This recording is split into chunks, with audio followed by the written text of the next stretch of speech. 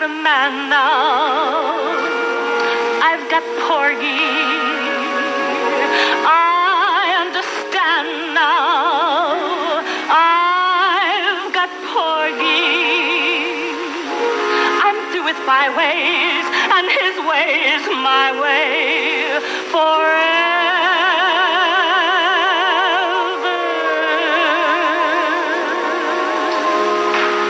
Lord, when I feel his arms about me, knowing he can go on without me, I want to beg for a chance to camp by his door.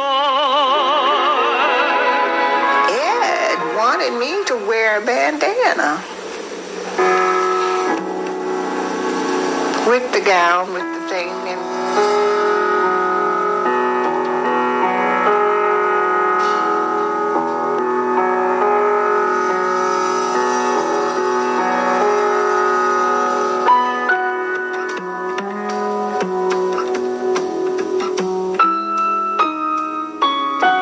what happened, a stroke of fate or good luck or what have you, my managers booked me because I'd done the Riviera, but now what was I going to do? And so what they did, they booked me up in the Borscht Circuit or the Catskills.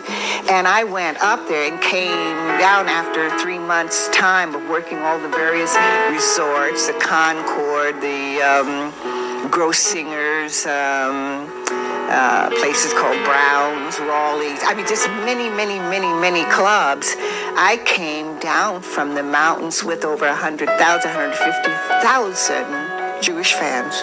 A following that came right down from wherever and helped. I mean, that just made my career, made me absolutely. So it did. It started here, and it moved right to the east, and that was that. So I always had a huge Jewish following, and therefore when I went to Miami to work there,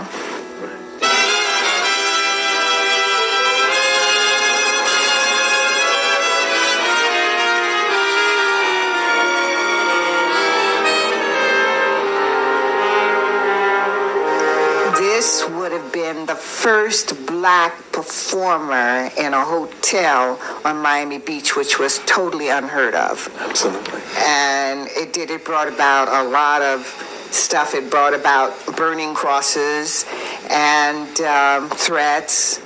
And but Dave Levinson was his name. He said to me that when he was building this club, that he would like to open it up.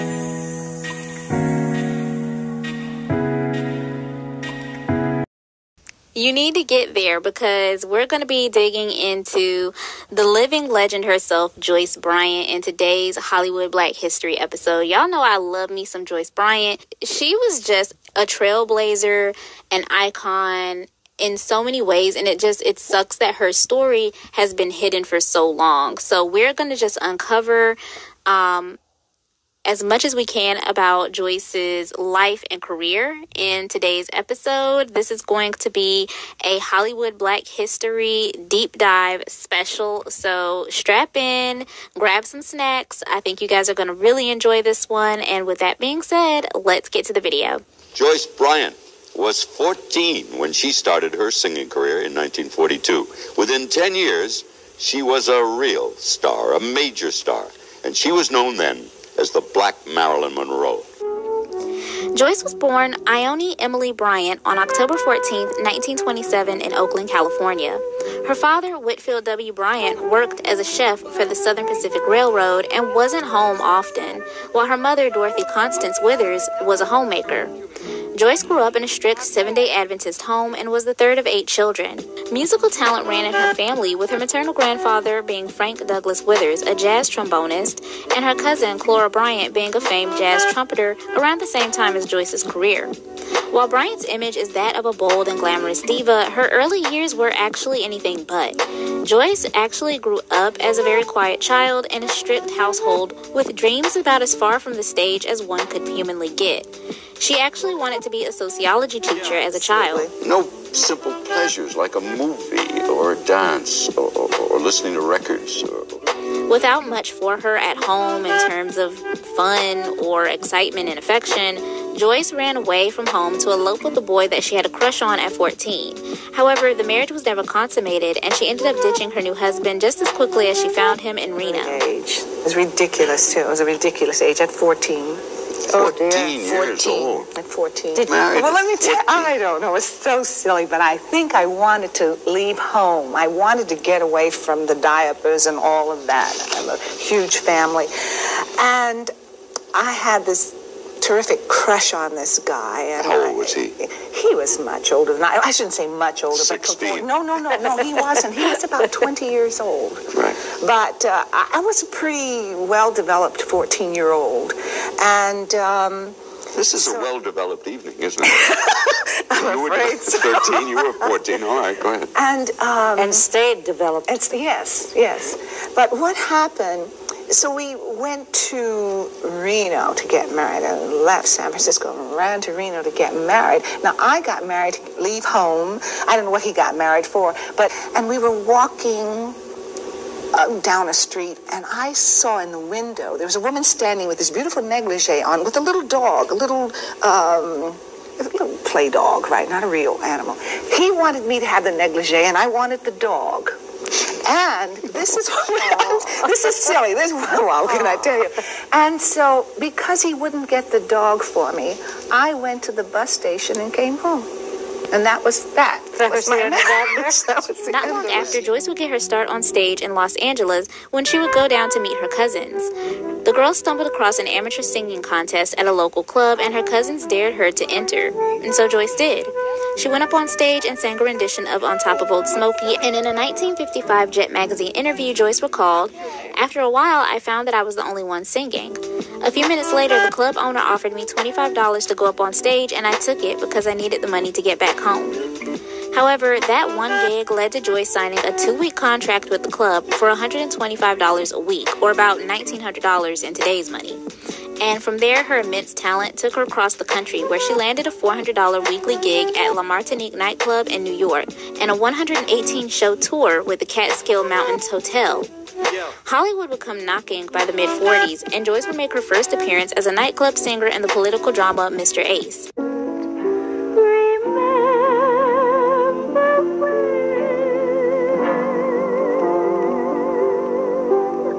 Just now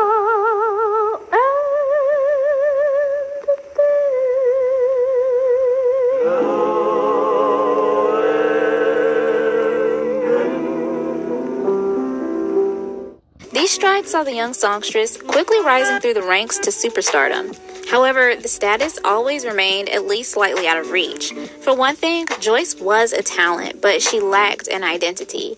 The little black girl with the big voice was still just an ingenue, and her commitment to singing pop songs rather than blues or jazz like other black singers of her time confused audience members. Once, Joyce recalled being told that millions of white girls were doing what she was doing, and why not sing something she knew, like the blues? For another thing, Joyce's sweet, innocent little girl image set her apart from more sophisticated and mature singers of her era, such as Lena Horne. This would change by the 1950s. During this time, Bryant found herself billed after Josephine Baker, the Josephine Baker, which just speaks to the girl's skill and talent as a singer, but also, who the hell wants to go up on stage after Josephine Baker? Understandably afraid of being upstaged by the iconic superstar, she quickly struck the idea to create a new image for herself on the fly. I knew that I was going to be a performance with this woman in California. And I heard so much about her. And it's true, she just ripped the audience inside out without having opened her mouth. see what she's going to do to perform. And what was I going to do? Being on stage with her. So I came up with the idea to paint my hair. And I coated my hair with lime. And I used radiator paint. And painted my hair silver. And there was an extraordinary impact. Rock with love, my body. There I was in the audience, just roasted. And Joyce Byant said to me, because she knew. She dyed her hair with silver radiator paint and found a slinky silver gown and matching silver fox fur. And from that night on, the innocent ingenue was transformed into a sensuous sex symbol. This moment would mark Joyce's ascent into superstardom. And not only did she become a sensation overnight, according to Bryant, she said, "When I stepped out on stage, I stopped everything." Josephine herself, impressed by Bryant's power play, even remarked to Joyce after her stunt, "Touché, darling."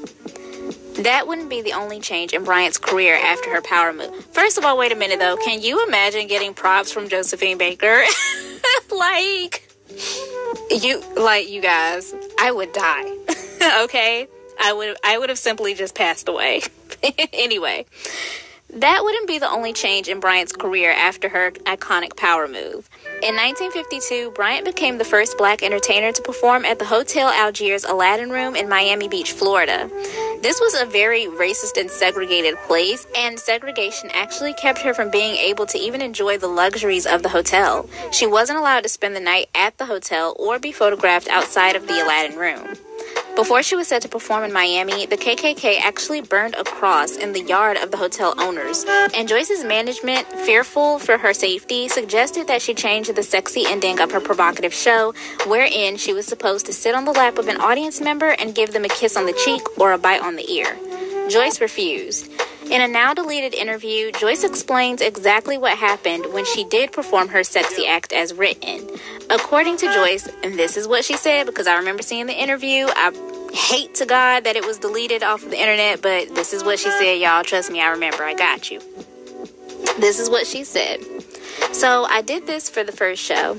When I went out for the second show, I couldn't see any women. And I was thinking, where in the world are all the women? And when I stepped out on stage, there were all the rednecks in the aisles and the front row, hoping to be the next one to get bitten or kissed. The papers the next day pictured Joyce Byant being gifted a diamond bracelet by a white male dancer with the caption, 'Are whites becoming more accepting of brown beauties?'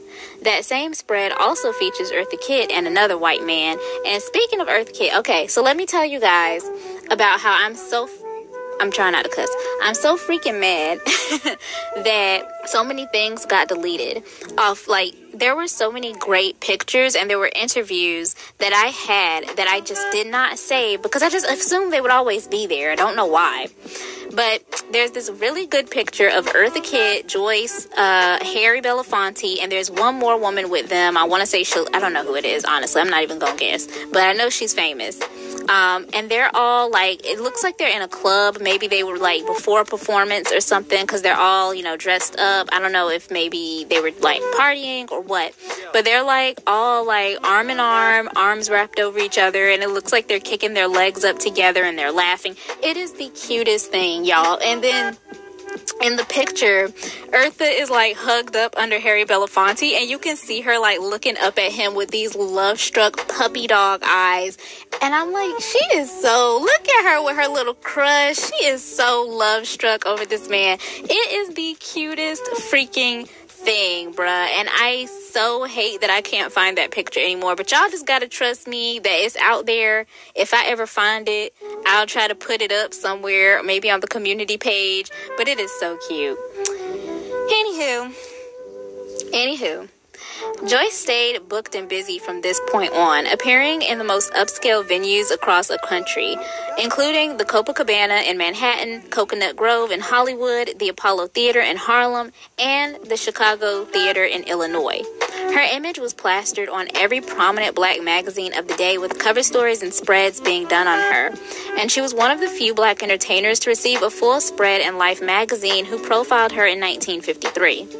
During this time, Joyce became regarded as the first nationally recognized dark-skinned female sex symbol, and was voted top 5 most beautiful black women in Ebony magazine, right along with Dorothy Dandridge, Lena Horne, and Eartha Kitt, garnering the nicknames the Black Marilyn Monroe, the Bronze Blonde Bombshell, and the Black Venus. Her image was so sexy that many of her songs were banned from radio play. And I'm gonna be honest with y'all, like, matter of fact, y'all can hear it for yourselves. These songs are quite sexy for the time. I'm like, okay, sis is giving us, she giving us sex. She giving us sensuality. At around $200,000 a gig, Joyce was also one of the highest paid entertainers of the era. So much so that Dorothy Dandridge actually pulled her aside once before a curtain and asked her how she managed to talk her management into paying her so much. She wanted advice on how to get so much money. She also asked Joyce for advice on her performance anxiety. She said, "How do you go up there and make it look so easy? It seems so easy for you." Joyce also reportedly said about Dorothy, she used to just throw up sometimes before performances. She was just so scared. But what Dorothy didn't know was that it actually wasn't easy at all. In fact, Bryant's stage persona was a constant point of contention for her. Her parents were strongly against her singing career, with her mother likening it to prostitution, and Joyce herself also had reservations about her sexy image. She felt that what she was doing was sinful with her provocative gowns and teasing persona. But the act kept bringing opportunities to her door in the form of movie deals. Joyce was reportedly one of the desired stars up for the role of Carmen Jones, which would later go to Dorothy Dandridge. And just a little side note, you guys, I was thinking about it recently. Personally, and no shade to Dorothy, like, she's great. That's my girl, birthday buddy, because, we both weren't born on the same day and everything. But I really think that Eartha Kitt would have killed that role. She would have bodied. You cannot tell me Eartha would not have bodied the role of Carmen, okay? Eartha just, like, and Dorothy gave it to us too. Like, Dorothy gave us bad girl, she gave us sexy, she gave us these, she gave it to us. Now, I'm not taking away from her. But Eartha literally, the role of Carmen was literally built for like, Eartha. Like, it really was. And then also, Dorothy's voice was dubbed by an opera singer because, even though Dorothy had pipes, she didn't have, like, opera singer pipes. And if it had went to Joyce, even though Joyce wasn't trained for opera or anything, Joyce had a very, like, operatic voice sometimes, and I feel like, Joyce would have, like, killed the singing parts. I don't know how she would have played the role, but she would have bodied the singing parts. And do y'all remember reading, I don't know if anybody ever read this, but James Baldwin actually did a write-up back in the day, back in the 50s when this movie came out, where he was saying, like, Pearl Bailey should have played the part of Carmen because Pearl Bailey is a better actress. And, no shade, no tea, but I agree with him. Like, Pearl Bailey is a better actress. But he was talking about how because of colorism and, Pearl is not like the slender, because Pearl is not, she was not fat or anything, but she was definitely not like that slender, shapely type of slinky idea, and because she was more of a darker skinned girl, they would have never given that part to her. I don't know. Dorothy bodied the role, but honey, I can't help but think that Eartha, of everybody, Eartha would have killed it, and then I would have been very curious to see what Joyce did with it. But just a little side note, sorry, I had to go on a little tangent. Let me move forward. Joyce's profile was getting so high that Hollywood directors were actually talking of making a film built around the songstress's singing abilities, and even her booking agent urged her to take a lead role in a film that was being produced in this time period. Bryant was also featured in the film Porgy and Bess. Her schedule was hectic and demanding, and to keep up with it, Bryant began abusing pills like many of her peers of the day to make it through the never-ending work weeks, developing a dangerous addiction. She also had drug problems. it's true. During those days, you have to take sleeping pills. I had needed to take sleeping pills to go to sleep, and I guess down is to go to bed, and up is to wake up or what have you. Not only that, but the singer's signature locks were starting to become damaged from the dye. After a particularly bad dye job, she ended up having to resort to wearing wigs. Since she no longer needed the gimmick of the silver hair anyway, she quickly dropped the platinum tresses. But that was just one of many problems that would face the chanteuse. Joyce was constantly weary of the company around her. The club owners, often gangsters and other shady characters, were always lusting after her body, hitting on her, and making her uncomfortable. She also feared for her safety, thinking that the men were trying to drug her. In fact, there's a story by Bryant herself where she says that when she was sitting at a dinner table, I think she was like either at some kind of party or something, or it was like after one of her performances, one of these men actually tried to stick a needle of something into her arm, and she had to get away from them just as quick as she could. Like, it was crazy stuff going on around her. Often these men couldn't separate Bryant's sultry stage persona from her actual personality, which was considerably more conservative. In fact, she frequently turned down dates, she didn't drink, she didn't smoke, she didn't do drugs, and she constantly faced sexual harassment and abuse. They didn't think about the person inside. I was a sex symbol, and as far as they were concerned, I was sleeping every trip, every ladder, every rung of the ladder. I slept my way up. This is as far as they're concerned. They had no idea what kind of person I was. And didn't want to know. No.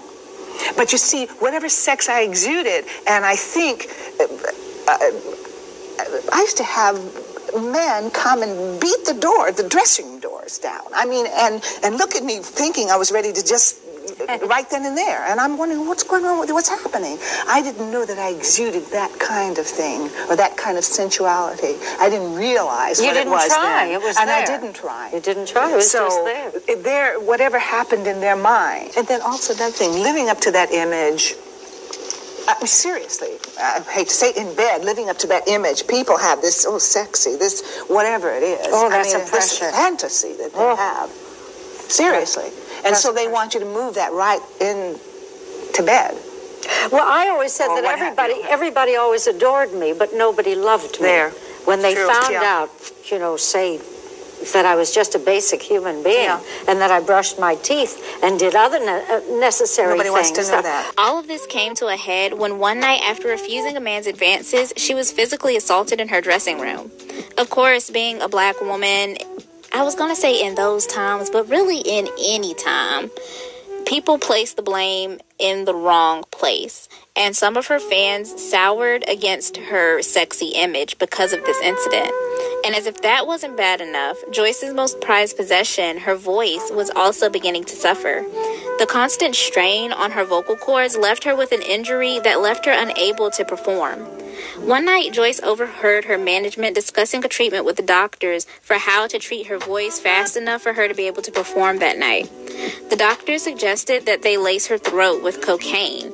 They said that she would be able to perform as the cocaine would numb the pain, but it was likely that she would develop an addiction, to which her manager literally said, "I don't care what you do, just make her sing." Disgusted, Joyce had had enough. She marched in and immediately told her management, "I quit." Show business, said Lena Horne in 1973. I suppose she'd say it today. Show business is a rotten profession for a black woman. It's filled with spoilers and takers. You have to hold on by your fingernails. Someone really has to be in your corner to survive. Someone solely for you. Yes, it's true. I believe that. I really believe that. Joyce Byant walked away from the height of her career in 1955 at 28 years old. Wounded from her time in mainstream entertainment, Joyce jumped headfirst into her religion by enrolling in a Seventh-day Adventist college and becoming a missionary. And even though she was sometimes unwelcome or judged by certain members of her church for her former career as a singer, Bryant claimed that God saved her life. Joyce was finally at peace with her life and her decision to leave show business. Over the course of the 60s, the singer would find herself in financial woes thanks to unscrupulous management stealing her money, and she would also have trouble with her taxes. But Joyce never lost her fight, her spirit, her faith, or her love for music. She obtained vocal lessons to become classically trained and returned to music by singing opera. Even in a completely different genre, Bryant still dominated, performing with the Watergate Symphony in Washington, D.C., the New York City Center Opera Company, and various European opera companies. Once the 80s rolled around, Bryant reprised her old act of singing her classic pop tunes on stages, but this time it was on her own terms. No sexy image, no slinky gowns, no silver hair, no pomp and circumstance.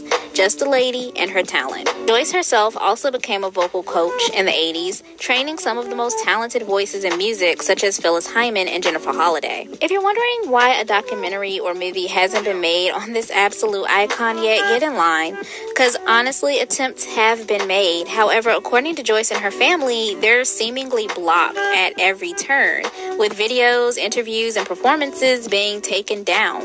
Both Bryant and her niece strongly believe that the Illuminati does not want Joyce's story to be told. And despite how I might feel about that personally, I will say that it's very odd. Even though, like I said, I have my own beliefs about the Illuminati, and I don't think they line up with Joyce and her family's. But look, I'm telling y'all, there were interviews, there were pictures that I have found back in the day. I always knew I wanted to do a video on Joyce Byant.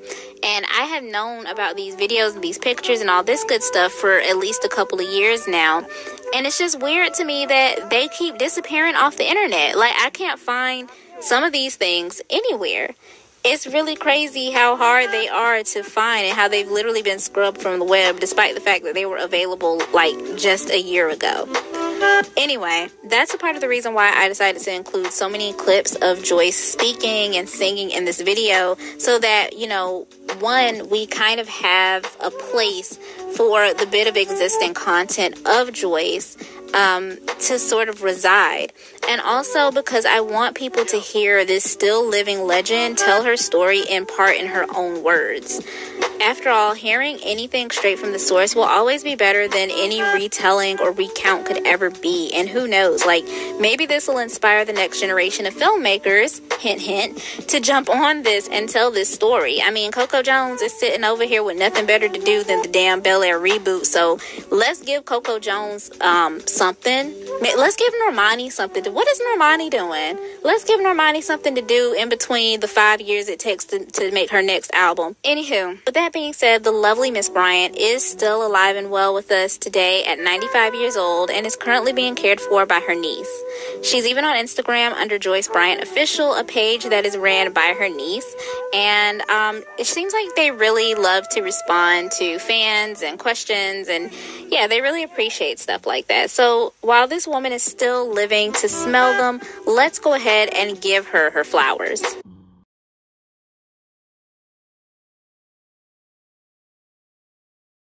Thanks for stopping by. Looking back at the way we were, today I wanted to take a look at the life of Joyce Byant, the bronze blonde bombshell. Joyce was born in 1927 to a large Christian family in California, and at the age of 14, Joyce participated in a nightclub audience performance and sang on top of Old Smoky, where at the end she was offered a 2-week contract at $125 a week. Her mother initially was against her daughter being in show business, but Joyce eventually went on for the next 3 years to perform with the Flournoy Trio, along with an older female chaperone. Her moniker, the Belter, came from her boisterous performances, and she began her solo career when Pearl Bailey got laryngitis and suggested Joyce go on in her place, which she sure did. Her silver hair came out of competition with being on the same bill as Josephine Baker, and not wanting to be outdone by Baker, she painted her hair with radiator paint and donned a silver low-cut gown and a silver floor-length mink. And when she stepped onto the stage, Joyce said, "I stopped everything." Even Josephine was impressed, for after the performance, she sort of smiled and tilted her head as to say, "Touché" to Joyce. The moment was a significant one in Joyce's career, It solidified her trademark look that catapulted her into stardom and marked her as a show-stopping singer, often compared to other entertainers. Bryant was referred to as the Black Marilyn Monroe, but many would beg to differ since Joyce had natural talent and her career was well underway when Marilyn was just learning to become an entertainer at Fox Studios in 1946. So it would thus be more fitting to say that Monroe was the white Joyce Bryant. Walter Winchell, the famous columnist who could make or break one's career with the stroke of his pen, was quoted as saying that Joyce was the voice you'll always remember. She was internationally acclaimed for her 4.5 octave vocal range. Joyce was well respected amongst her peers in the entertainment community. She was well loved, and not a bad word can be found about Joyce. She was the Black Venus. Mr. Johnson's publications was very, very on top of having Joyce on all of their covers. Jet, Hue, Our World magazine, Ebony, and she was even featured in Life magazine. Zelda Wynne Valdez was the designer who created all of Joyce's beautiful gowns. Zelda was the first African-American designer to own her own boutique, Chez Zelda, in Harlem. And she had to often sew Joyce into her dresses just before performing. And Joyce had to be carried onto stage, which is a hoot. Bespoke gowns bringing a new sultry shape to femininity, the fit and flare mermaid shape. It's popular even today in wedding gowns, evening gowns. I even had a mermaid shaped gown in my prom days. Joyce here in her early 20s had a natural elegance, loveliness that made her a vintage style icon. Our first dark-skinned style icon. And Joyce was a smash hit at the Macombo, where she had a 2-week engagement where critics called her the beltness babe of the bistro set. This was years before the Ella Fitzgerald Marilyn Monroe incident. Joyce was darker than Ella, one might note, and she had a fantastic smash hit engagement there. In her time, cosmetics were barely available for lighter performers. Lena Horne, for example, had to have Mix Factor formulate cosmetics just for her skin tone. For Joyce, there was nothing but lipstick. This is her natural, flawless skin. She was flawless, striking, silky, and just a force to be reckoned with. Au naturel. I think that's what's so fascinating about her. And when Joyce entered a room, she has this beautiful stature, like that of, I would say, like a Greek goddess that you would see in the museums. And I love this pink gown. If I had my way, I would wear one like this all day, every day, if I had my way. Mr. Johnson featured Joyce on Ebony's list of the 5 most beautiful women in the entire world in 1953. Such huge accolades, such a wonderful honor. She was the first dark woman to do so. And the much sought after Coke bottle silhouette began its ascent during this time, naturally.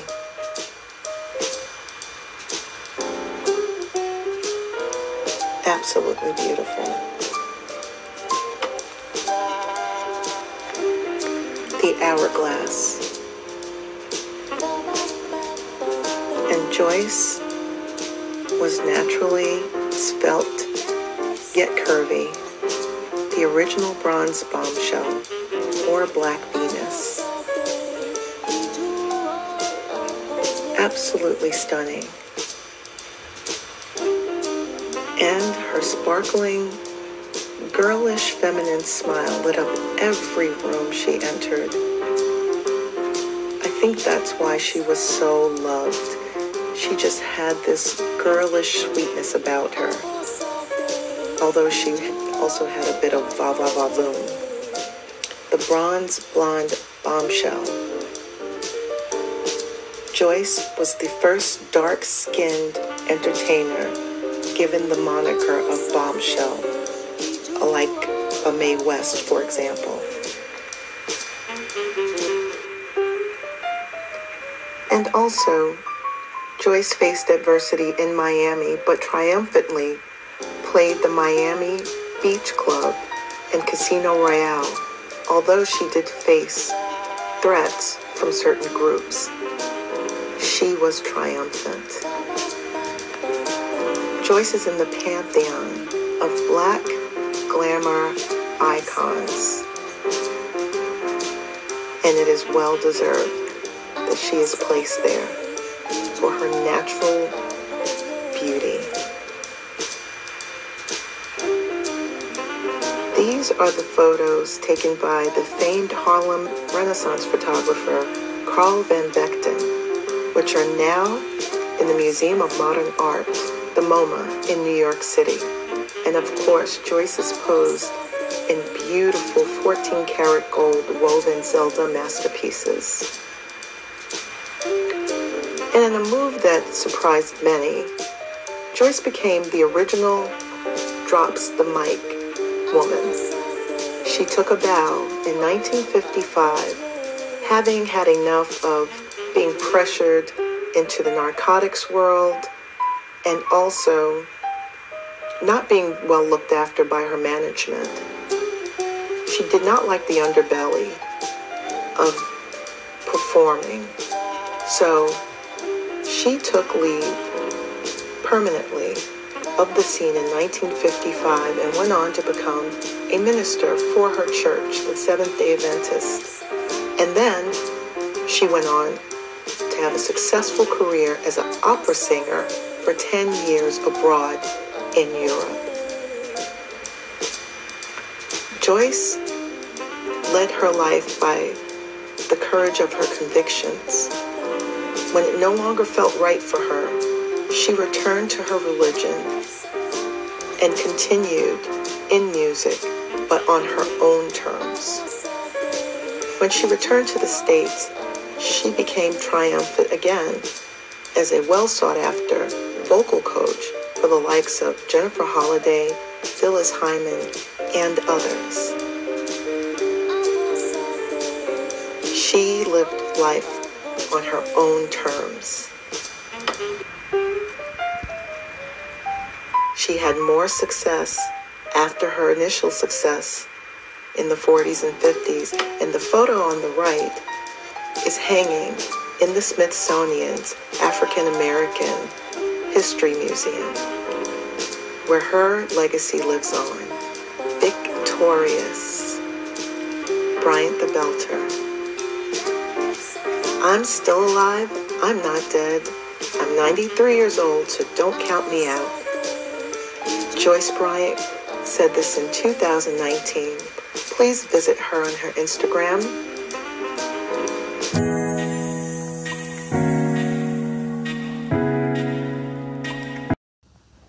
The first time I saw Joyce Byant was at the Apollo Theater. And it was the first and last time I saw her perform.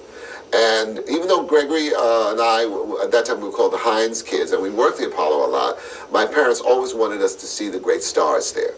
And she was hot as fire. You get in the business and all of a sudden you become hot. And she was that at that point. And I remember sitting in the audience, and I remember the beginning, it was like congas, she had congas, like that. And the curtain opened. Of course, she was the star of the show. And she was behind a scrim. And there was sort of like a blue light on her. And she was in this crouched position. And the band was behind her. I think George Rhodes, who later became Sammy Davis Jr.'s conductor, was conducting for her, I think. And as she began to sing, the scrim rose, and she appeared, and she had this silver dress on, and her skin, she didn't look like a real person to me, I remember. She looked like surreal. This fabulous looking creature that was singing so fantastic. She sang Running Wild. When I see her again in Los Angeles, I'm going to ask her if that was the song, because I remember Running Wild for some reason, and the band was cooking, and she was singing it, and this voice was so fabulous, and I was just overwhelmed. I think she also did Love for Sale, wonderful songs. But the performance, I don't remember the songs as much as I remember the performance and the effect that it had on me. I forget, I was very young. I forget how old I was. But we were seeing everybody, and even though we were working there, we'd see Dinah Washington, we'd see Sammy Davis, and we'd see. But she really stayed in my mind, and I told everybody about her, all my fellow performers. I would always talk about Joyce Byant and what that was. Because she was very different. She was sort of, because Alina, of course, was spectacular, beautiful, but sort of removed, which she later admitted in her book. Eartha challenging. Joyce was inviting. There was something inviting about her.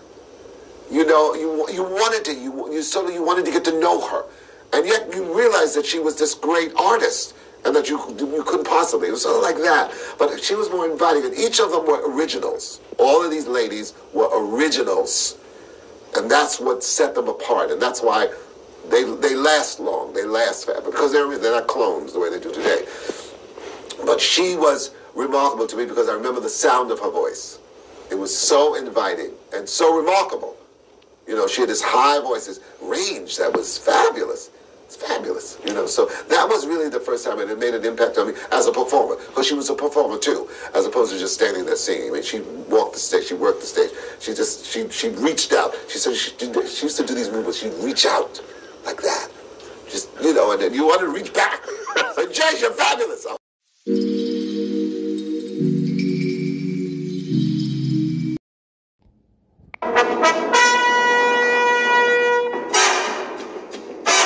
Running wild, lost control, running wild, mighty bold, feeling gay, reckless too, carefree mind all the time, never blue, always going, don't know where, always showing, I don't care, don't love nobody, it's not worthwhile, all alone, running wild, no guy is gonna make a fool of me, no guy, I mean just what I say, I'm not the simpleton I used to be. I wonder how I got that way. I'm running wild and I've lost control. I'm running wild, feeling mighty bold. I'm feeling just like a happy child. Running wild. I'm always running and I just don't care. I'm always going and I don't know where. Don't love nobody 'cause it's not worthwhile. Running, always going, don't know where. Always showing, I don't care. Don't love nobody, it's not worthwhile. Gone, gone, gone, I'm gone, running wild.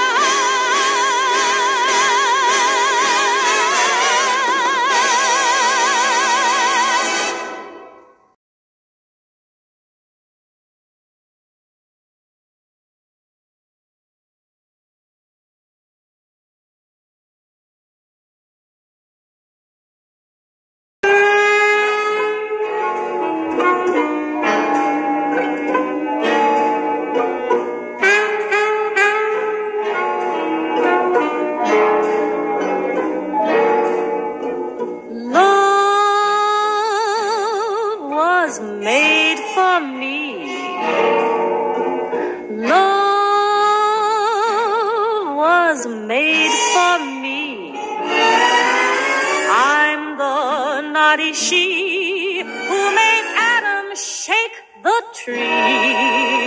Yes, love was made for me. Love is my affair. So lover boys beware. Samson tried to stare, and I cut off all all his hair. Yes, love is my affair. One look at me, it's plain to see why men like the things I do and say. I use all my charms when I'm in their arms, but when I'm through, we call it a day.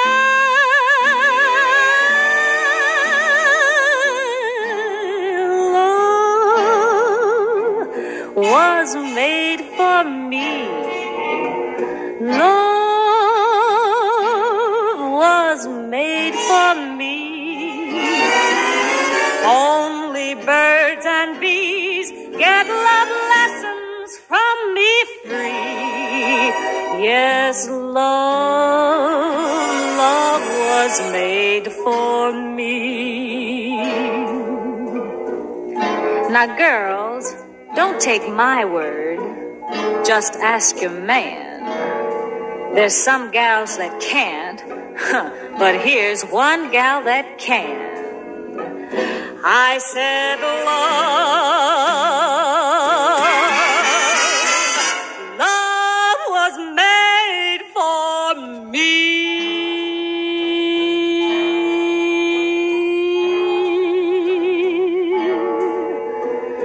Love.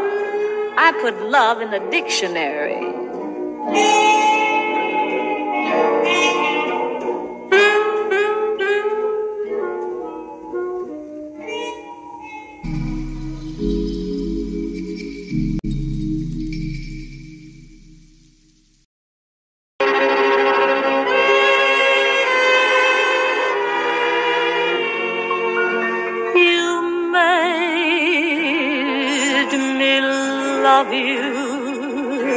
I didn't want to do it. I didn't want to do it. You made me want you, and all the time you knew it. I guess you always knew it. You made me happy sometimes. You made me sad. Now there were times, dear, you made me feel so glad. You made me cry for I didn't want to tell you. I didn't want to tell you. I need some love. That's true. Yes, I do. Deed, I do. You know I do. Give me, give me, give me what I cry for. You know you got the brand of lovin', my diamond. You know you made me love you.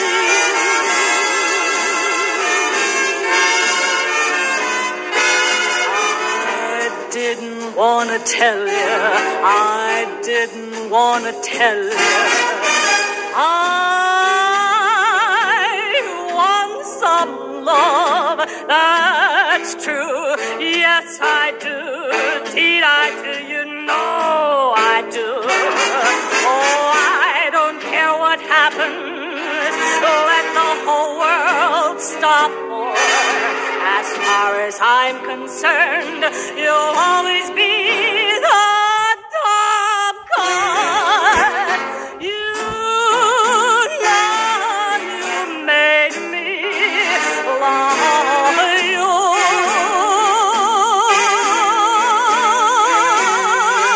You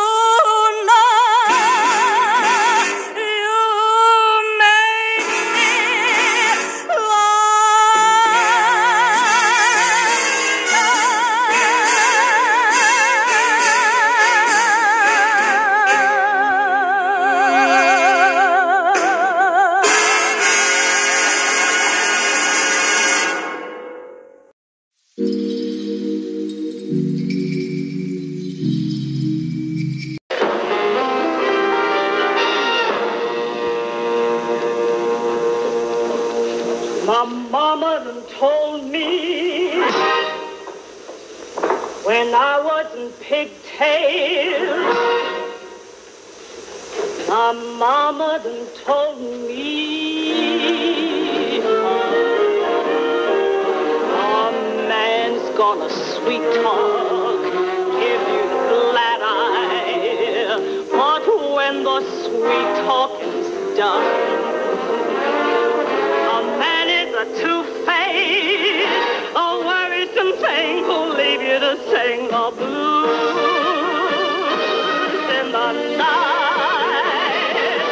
Now the rains are falling, hear the train a-calling, hoo-wee. My mama told me, hear that lonesome whistle, blowing across the trestle, hoo-wee. My mama told me, a-hoo-wee, a-hoo-wee, oh, clickety-clack, that echoing back the blues in the night. They say the clouds a word we've only heard and can't begin to know the meaning of.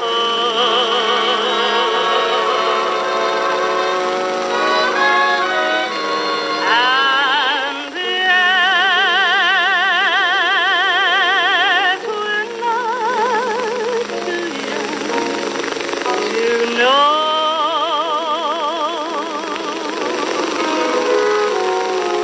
If love will last, though it may go,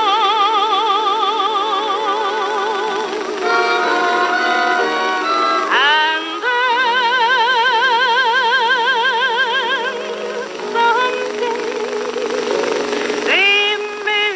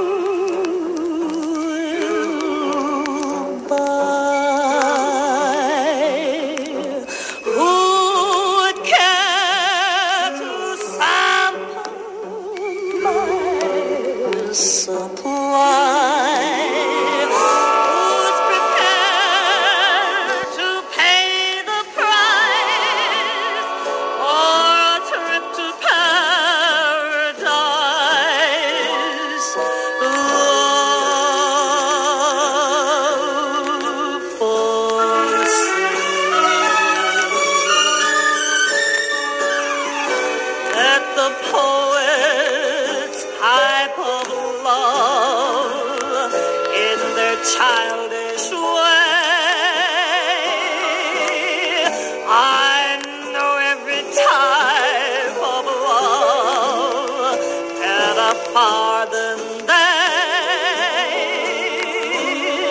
I've been through the mill of love.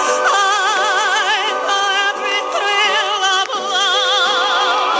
Old love and new love.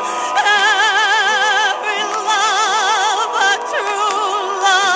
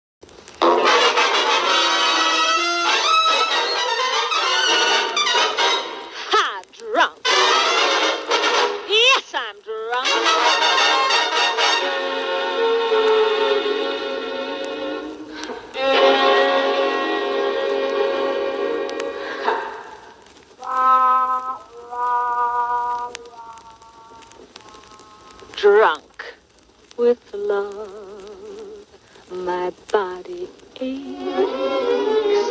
Just one caress is all it takes to make me sigh and wonder why he likes me drunk with love. Now rotten liquor,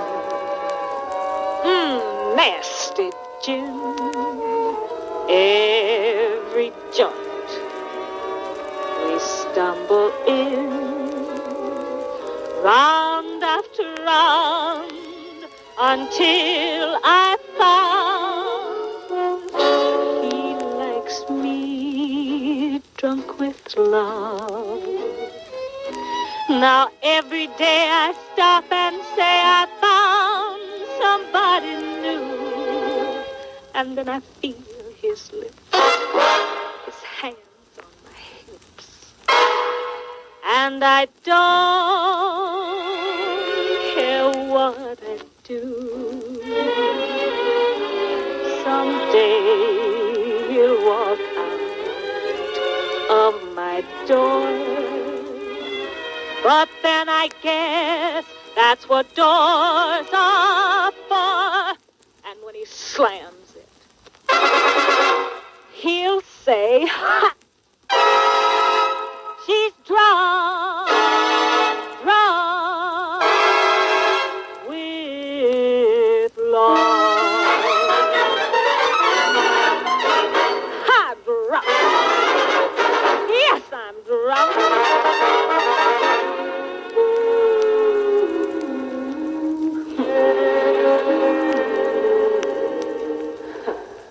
Drunk with love.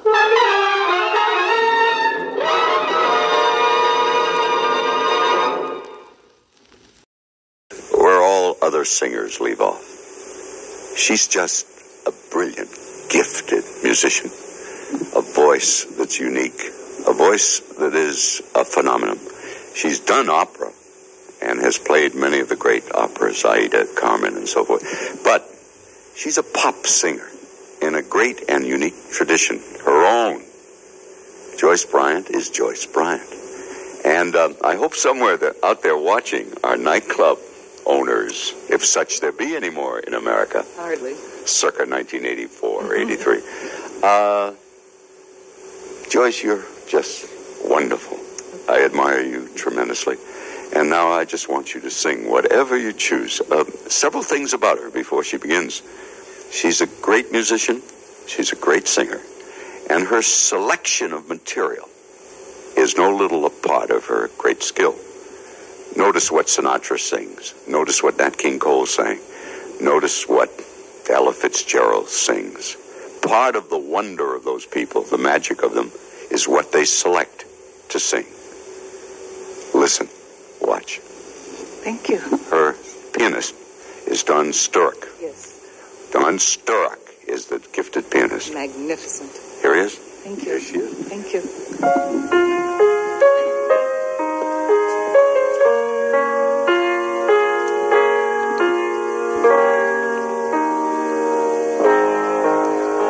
Maybe I didn't love you quite as often as I could have. And maybe I didn't treat you quite as good as I should have.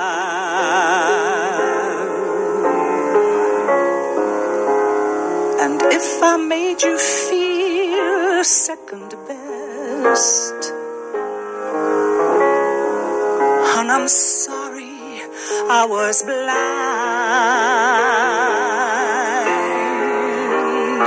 but you were always on my mind.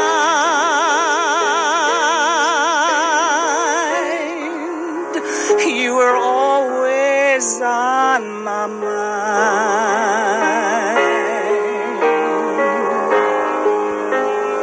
And maybe I didn't hold you all those lonely, lonely times. And I guess I never told you I'm so happy that you're mine.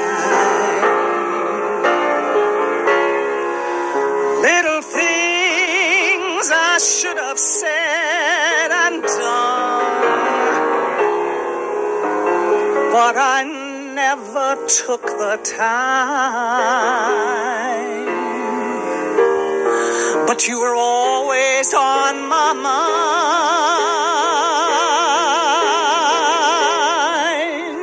You were always on my mind. Oh,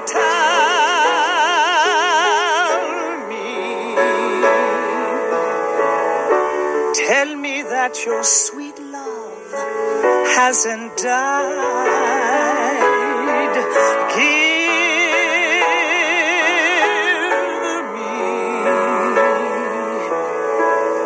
Give me one more chance to keep you satisfied. Oh, I'm gonna keep you satisfied.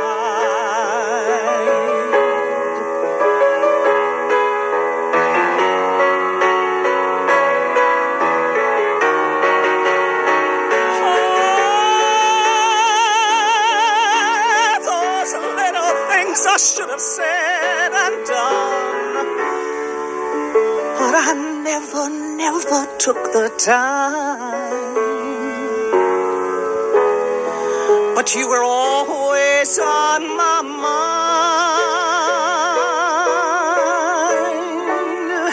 You were always on my mind. You were always on my mind.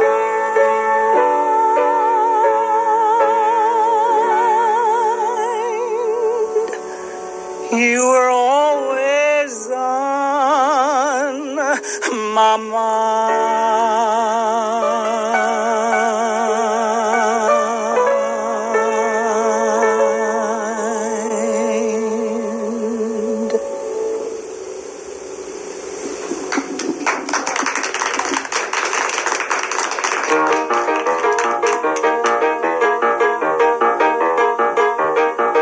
Running wild, lost control, running wild, mighty bold, feeling gay, reckless too, every mind all the time, never blue, always going, don't know where, always showing, I don't care, don't love nobody, it's not worthwhile, all alone, running on. No guy is gonna make a fool of me, no guy, I mean just what I say, I'm not the simpleton I used to be, I wonder how I got that way. I'm running wild and I've lost control. I'm running wild, feeling mighty bold. I'm feeling just like a happy child. Running wild. I'm always running, but I just don't care. I'm always going and I don't know where. Don't love nobody, cause it's not worthwhile. Running. Always going. I don't know where. I'm always showing. I don't care. Don't love nobody. It's not worthwhile. Because I'm gone. Hey, David, I'm gone. I'm running wild. You better catch me if you can. Thank you. Thank you. Thank you.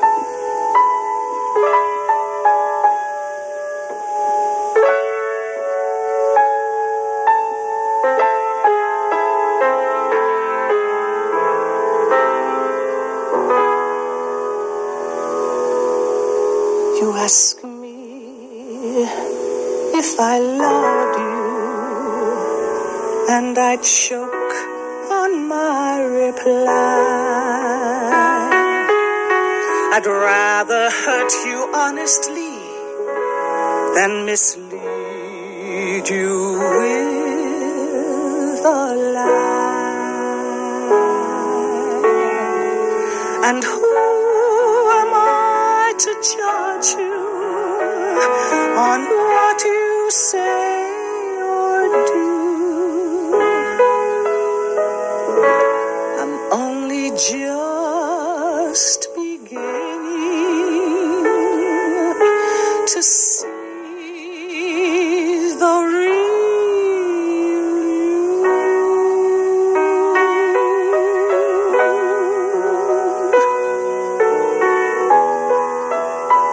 And sometimes when we touch,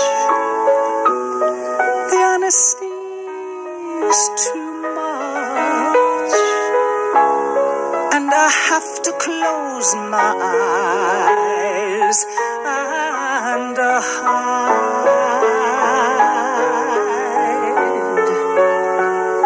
I wanna hold you till I die,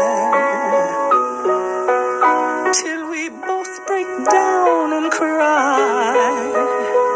I wanna hold you till the fear in me subsides.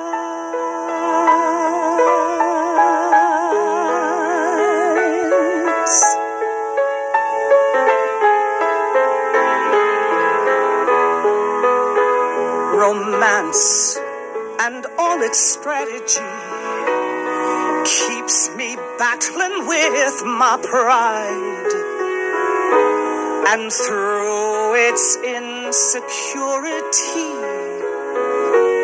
some tenderness survives. I'm just a lonely woman, still searching for the truth. Yes, a lonely woman, still trapped within my youth.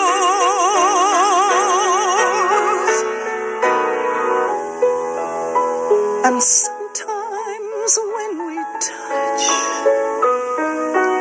the honesty is too much, and I have to close my eyes and hide.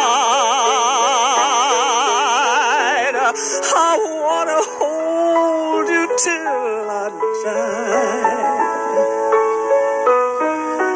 till we both break down and cry. I gotta hold you till the fear in me subsides. At times I'd like to break you and drive you to your knees. Well, at times I'd like to break through and hold you endlessly.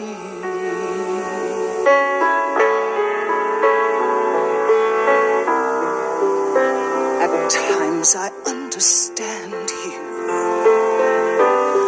and I know how hard you've tried. I've watched while love commands you, and I've watched love pass you by. At times I think we're drifters, still searching for a friend, a brother and a sister. But then the passion flares again,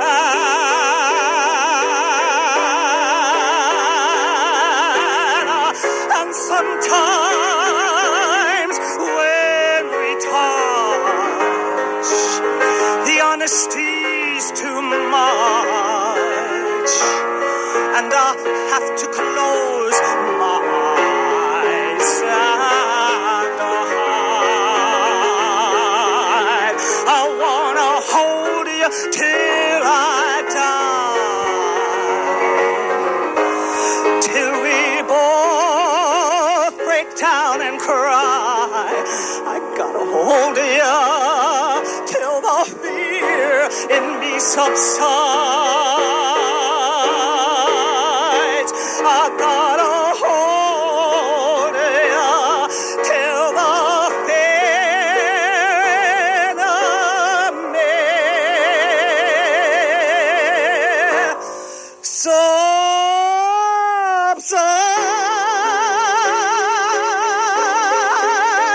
Oh, subsides.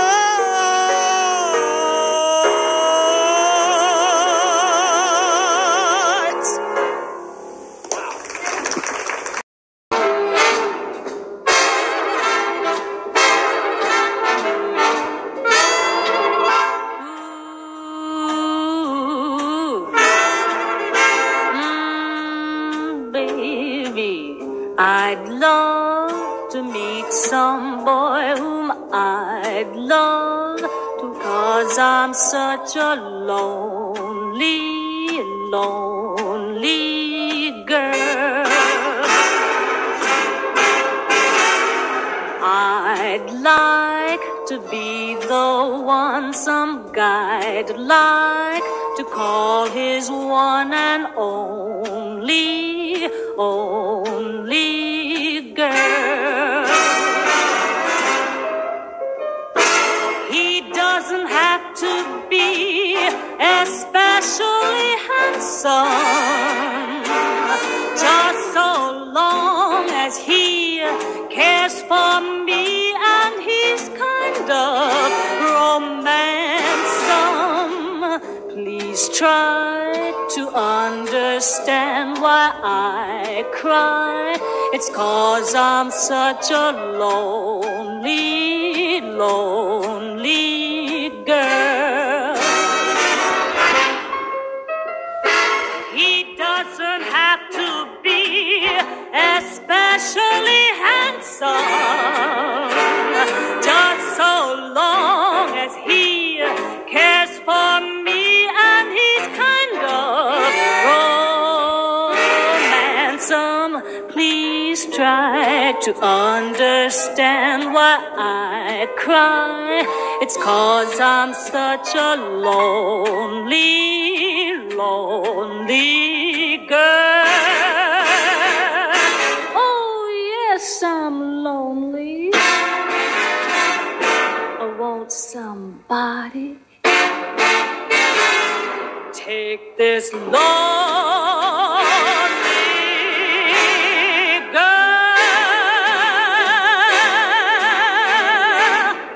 Ah, come on, fella.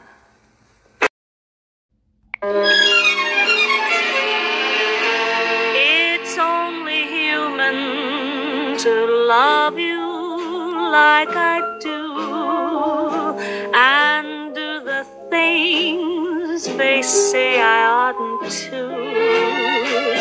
But who's to say when it concerns us two? It's only human.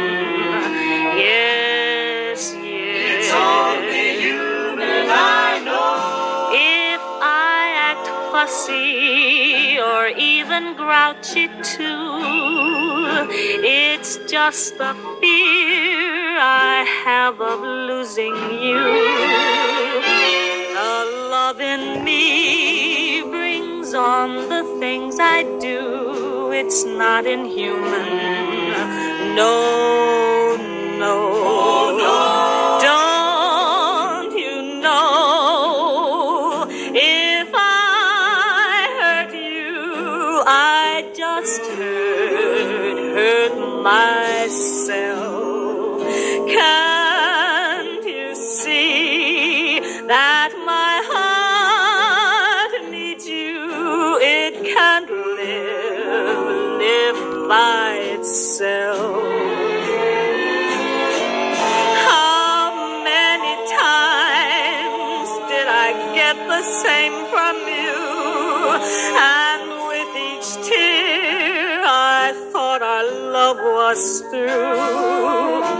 But then a kiss would start our love anew. It's only human. Yeah.